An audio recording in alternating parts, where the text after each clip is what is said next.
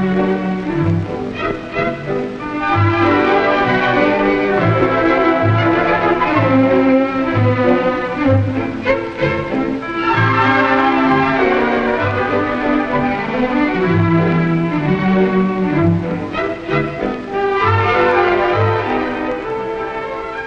Great Valley of Central California lies almost in the center of the state.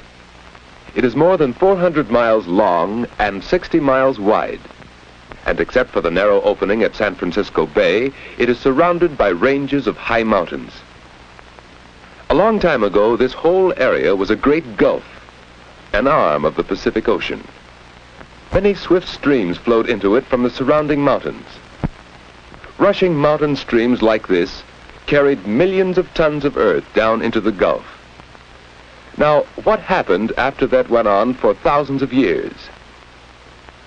Decayed rock materials from the mountains were dumped into the Gulf and spread out by the rivers and streams. Gradually, the Gulf filled up with these earth materials. Now, all that is left of the old Gulf is San Francisco Bay. After countless thousands of years, the great Central Valley was formed, a valley filled with deep, fertile soils and drained by two river systems. The Sacramento, fed by many tributaries, flows from the northern end of the Great Valley to the Delta land east of San Francisco. And the San Joaquin drains the southern end of the Great Valley, flowing northward to the Delta and the Bay. Now we see that the valley is high at the north and south ends and slopes to nearly sea level where the two rivers meet. In the days of the early settlers, cattle were raised in the northern part of the Great Valley. In the long, hot summers, they could be driven up into the green meadows of the nearby mountains.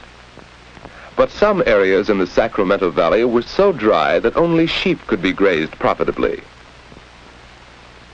Far to the south in the San Joaquin Valley, there was so little rainfall that millions of acres were wasteland.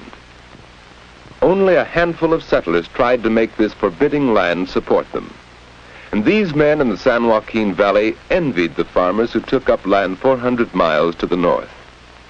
Because most of the northern part of the Great Valley had enough water for wheat, corn, and vegetables, the farms of this part of the valley were prosperous. The wealth of this northern section of the Great Valley was water, flowing from the nearby mountains. The farmers on this land harvested rich crops. Dairy farming prospered with green pastures and pure water. Now let's remember this fine farm in the well-watered part of the northern valley and compare it with this in the southern San Joaquin. This soil is rich. Given enough water, it could produce bountiful harvests.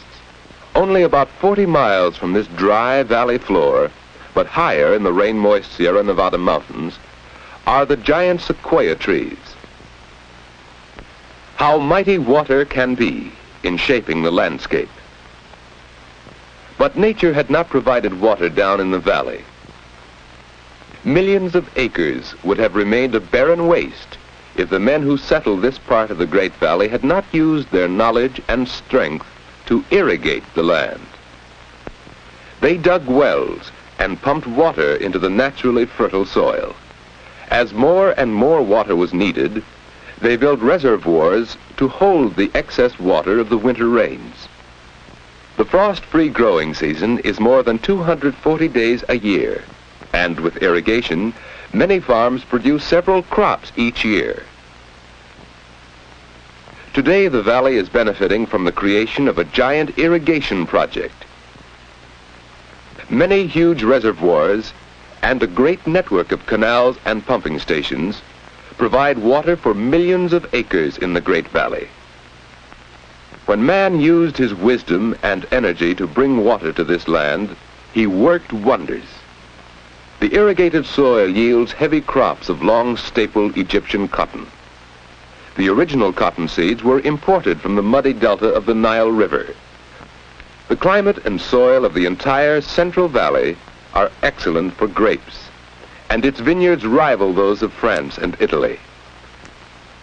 Many varieties of grape are used to make the wines for which the valley is famous. And here's another famous crop of the valley, raisins. The ripe grapes are placed on paper trays right in the vineyard, where the hot sun dries them and turns the juice into sugar. When they are dry on top, they are turned to dry the grapes evenly and prevent mildew. The city of Fresno is known as the raisin center of the world. Men use the hot sun of the long, rainless summer to dry grapes into raisins, plums into prunes, as well as figs, pears, and apricots. Dried fruit is a major product of the Great Valley, and conditions for drying it are at their best near Fresno. Finally, the trays of nearly dried fruit are stacked so that nature will finish the process slowly in the shade. Some ranchers operate their own roadside stands, selling produce to customers who come along the highways. But most of the crops go to nearby Fresno, where they are prepared for market. That's a load of fresh-picked grapes, bound for market. We've learned how man's use of irrigation developed the arid southern part of the Great Valley, and how the city of Fresno serves as a trading center for the region. 200 miles north, on the delta of the San Joaquin, is Stockton. The natural fertility of the delta land has been increased by another system of canals and pumping stations, distributing water to 400,000 acres of rich farmland. The irrigated land produces valuable harvests of beans, carrots, celery, tomatoes. In fact, a great many different kinds of crops are grown here on the rich delta soil. And Stockton has become the key city in the Central Valley for marketing and distributing fresh vegetables and fruits. Farther north, near the state capital Sacramento, we'll see how the farmers have made use of the lowlands bordering the Sacramento River. This broad river provides ample water for rice growers. Here we can see how rice is grown in China or Egypt, but this fertile rice field is in California. Huge fields are flooded, diked into large squares, quite unlike the small paddies of China or Egypt. The water supply of the northern Sacramento Valley has been increased by huge reservoirs like the one behind Shasta Dam. Water is distributed to thousands of acres that were once useful only for wheat or barley, but are now capable of producing more profitable crops, such as fruits. Irrigation and modern farm machinery increase the yield of the land and provide employment for millions of people. The city of Sacramento, chief trading center for the Northern Valley, lies at the head of navigation on the Sacramento River. Oil tankers and barges deliver fuel oil for Sacramento's mills and factories. For this city has become a busy manufacturing center, producing tools and machines needed by the farmers of the valley. To ship these products and to bring in raw materials, Sacramento is served by one of the largest railroad yards in the nation at Roseville nearby. Stockton, serving the rich delta land farther south, markets and ships vast quantities of valley produce. But by far the greater tonnage of vegetables and fruits goes to the canneries, where it is processed and packed for safe delivery to all parts of the world. Stockton is famous as the canning center of the valley.